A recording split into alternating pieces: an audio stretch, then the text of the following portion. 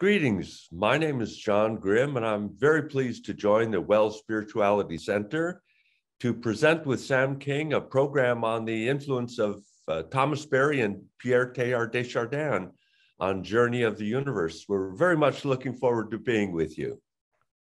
And hi there, my name is Sam King. I'm a graduating student in religion and ecology at Yale Divinity School and a teaching fellow at the School of the Environment. And I also serve as the educational outreach coordinator for the Journey of the Universe project. And I'm very excited to present with John to introduce conversations about the influence of Teilhard and Thomas Berry as they contribute to this epic story of cosmic evolution in which we all participate. We look forward to joining with you next week. Yes, and although it's by Zoom, we look forward to having a conversation and good exchange on these topics.